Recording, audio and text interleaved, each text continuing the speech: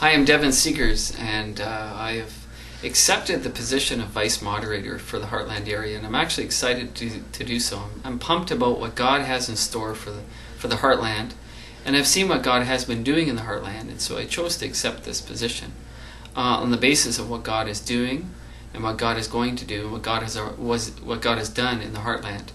And what I see as really happening here is a movement of an awakening of God in the Heartland area. And so I'm excited to be part of that, and I'm pumped about what's going to take place in the next few years to come.